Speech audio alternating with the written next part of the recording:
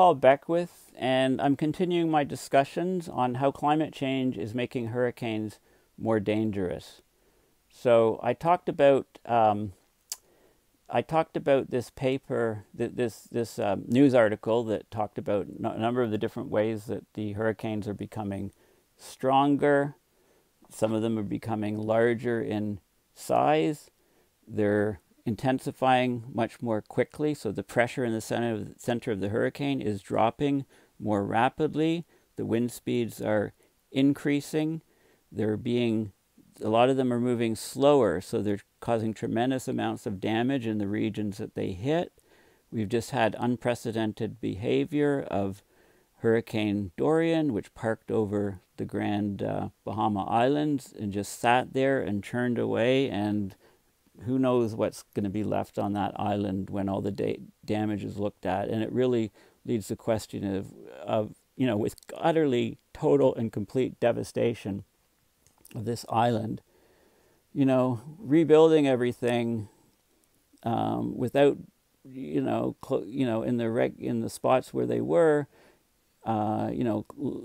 close to sea level, not at high elevation, structures that would just be ripped and torn apart. I mean, how do we build against a Category 5 hurricane? You need, it leads to the question is how long do we keep rebuilding? When do we start leaving areas uninhabited because climate change is just too devastating, and it's gonna bankrupt us all. Especially with sea level rise and cities around coastlines. We need to fight climate change. We need to treat it as a climate emergency that it really is. So this is going to be getting into the science papers. So before I do that, I just want to give you your Shackleton fix. This guy, he seems, can't sleep so many hours of the day, and I really don't want to disturb this guy because, he'll get annoyed at me. But there he is. There's the Shackleton fix. Okay, so I'm going to talk about the papers that are mentioned. So you can come across, you can just Google this article and click on any of the links, okay, and you can get access to the studies that I'm looking at. But I'm just going to give you a flavor of them here without too much detail. Okay, so, and it's sort of in the order that they're referred to in the Yale Climate Connections article. Again, it's called How Climate Change is Making Hurricanes More Dangerous. Okay, so extreme rainfall associated with Hurricane Maria over Puerto Rico and its connections to climate variability and change. So this is a paper that was published March 4th, 2019. And there's a lot of these papers have a plain language summary. So they have the abstract, but then they go to plain language, which are generally pretty easy reads. So basically, with Hurricane Maria, back in 2017, we had record-breaking rainfall over Puerto Rico. This caused unprecedented flooding, landslides across the island, and led to widespread devastation. So this paper looks at the extreme rainfall produced by Hurricane Maria, used 35 historical weather stations with daily precipitation data from 1956 to 2016. Then they analyzed it statistically to determine how unusual Maria's rainfall was, and if Maria's rainfall could be attributed to just variability in the climate or to climate change. They found that Hurricane Maria produced the single largest maximum rainfall event since 1956, had the highest precipitation of 129 storms that impacted the island since 1956. So the extreme precipitation, like that of Hurricane Maria, has become much more likely in recent years, and long-term trends in atmospheric and sea surface temperature are both linked to increased precipitation in this particular storm. Okay, and these events are becoming increasingly more likely. Okay, so that's the gist of that study. So we get more extreme rainfall events.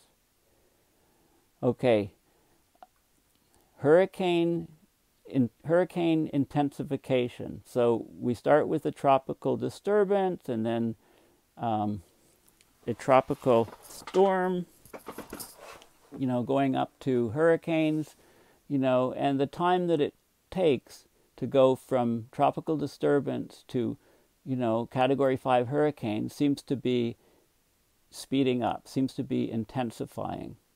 Okay, so these storms are getting stronger very, very quickly. This is in the central and eastern tropical Atlantic. Okay, so they used, here, they looked at the magnitude of rapid intensification, defined as an event where a hurricane increases intensity by 25 knots or higher in 24 hours. I think it said 35 knots incorrectly that I discussed in a previous video. Okay, so they looked at it over a period of 86 to 2015 when they had good satellite coverage, 30-year satellite period. Okay, so they found that in the eastern tropical Atlantic and central, there was an increase of 3.8 knots per decade in the intensification. Okay, so the warming, their analysis reveals that warming of the upper ocean coinciding with the positive phase of the AMO, Atlantic multi-decadal oscillation, warmer ocean temperatures, and associated changes in the large-scale environment has favored the intensification, the rapid intensification of these storms. And this has substantial implications for the eastern Caribbean islands, some of which were devastated during the 2017 hurricane season. So we're seeing this exact thing happening now, okay? So that's what that paper is saying. Recent increases in tropical cyclone intensification rates. This is another paper that's showing that they're looking at over a period of time, looking at the 24-hour wind speed changes. And again, they were finding that there was an intensification. I think if we look here, this is a slope in knots per year of the intensification. So we're seeing, increases globally, increases in the Atlantic. This is in another part of the Atlantic, I guess. Okay, so basically, we're seeing an increase, in some regions of the intensification of storms. And observations show this pretty clearly. Okay, Hurricane Harvey links to ocean heat content and climate change adaptation. Okay, the oceans are warming. Higher ocean heat content, sea surface temperatures invigorates tropical cyclones to make them more intense, bigger, longer lasting, and greatly increases the flooding rains. And they give the example of Hurricane Harvey, and they talked about how hurricanes keep tropical oceans cooler as a consequence of their strong winds that increase evaporation. Right, when there's evaporation from water, the ocean, then it cools the water that's left behind because the water molecules that are moving faster escape out into the atmosphere. That leaves cooler mean speeds of water molecules that are left in the ocean. So the evaporation does cool the oceans. And they talk about supercharged hurricanes and how we adapt. How do we get better resilience? Okay, so that was that paper. This is assessing the present and future probability of Hurricane Harvey's rainfall. Okay, and they talked about, so basically, this is where they say that,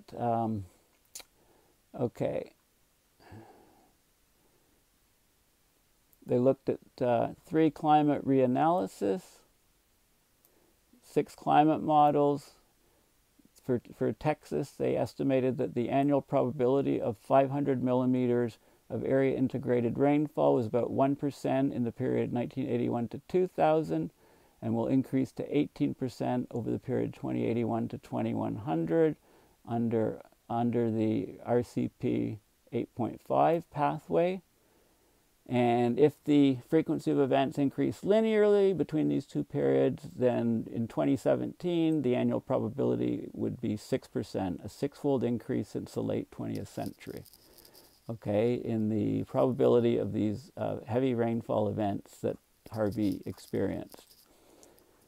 Recent intense hurricane response. So this is talking about how the intensity of the proportion of Category 4 and 5 hurricanes has increased at a rate of 25 to 30% per degree Celsius of global warming. Okay, and there's been a similar decrease in Category 1 and Category 2s. So although the total number of hurricanes doesn't seem to have changed that much, we're definitely getting a large increase in the stronger ones and a large decrease in the weaker ones. Okay, so that's the whole gist of that paper. Now the translation of these speeds, there's a global slowdown of the tropical cyclone translation speed.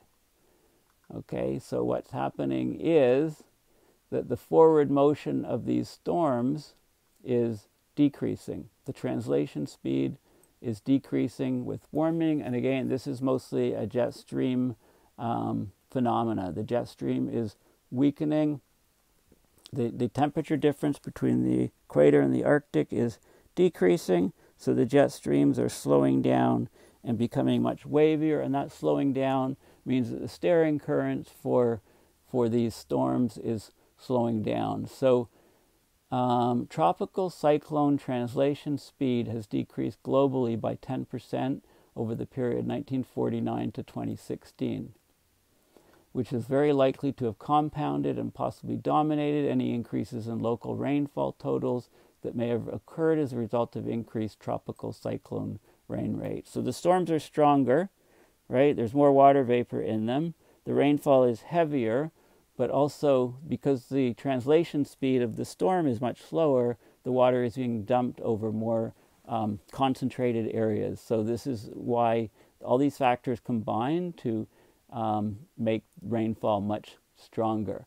The slowdown is actually globally it's 10%.